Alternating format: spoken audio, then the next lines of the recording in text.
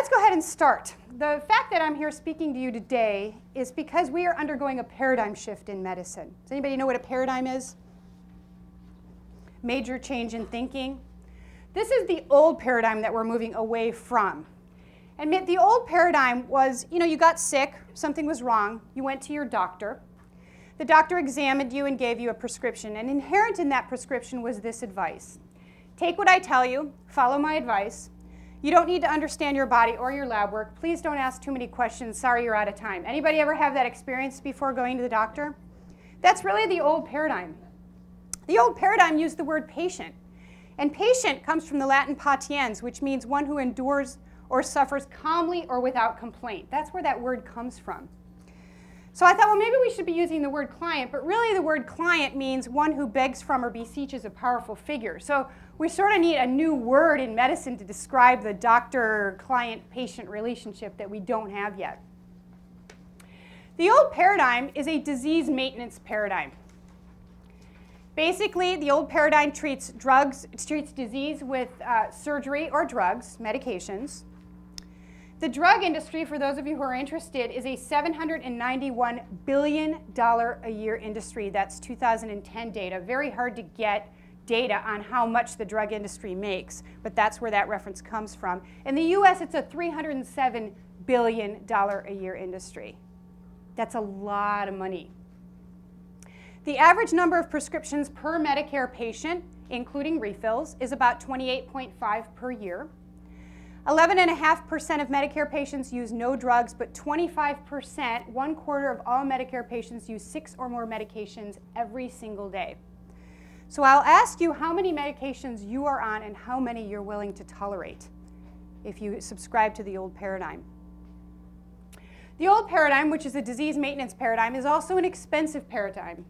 So long-term care, and this is AARP information, cost per month in this country right now is $7,080 for a private room in a nursing home. That's $236 a day if you need long-term care. $6,600 for a semi-private room. That's $183 every day. If you're in an assisted living unit, you can expect to spend $3,693 on average. That's $123 a day. Or if you need home health aid, the average for the country is about $22 an hour for that. I would ask you if you can afford this, $44,000 to $85,000 a year for long-term care if you don't prevent chronic diseases of aging and need that long-term care. Or if your family could afford it, because that's who will end up having to take care of you, probably your children. But there is another option, which is why you're here today and why there is a new paradigm coming. And the new paradigm is really based on the Latin word for doctor, which means teacher. That word comes from the Latin docere. And that's why I'm here today, to give you the information to hopefully empower you to be part of the new paradigm. The new paradigm is an anti-aging paradigm, and we'll talk about what that term means a little bit later. But essentially, the anti-aging paradigm believes in prevention to lower your risk for all diseases. You must slow your rate of aging at the cellular level. This is a really important concept. So if you look at Oprah magazine or you look at More magazine or any of the magazines targeted to women, you'll see a lot of advertisements for anti-aging creams, anti-aging makeup, anti-aging topical this, that, or the other. I even saw anti-aging shampoo. This is not what I'm talking about when I'm talking about anti-aging. I'm talking about treating at the cellular level to slow the rate of aging. It's a critical difference. You need to start as soon as possible.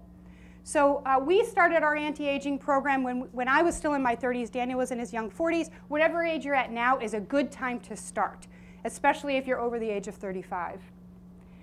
Aging isn't optional. Really, there is no such thing as anti-aging. You can't prevent aging, but optimal aging is, and that's what we're going to be talking about today.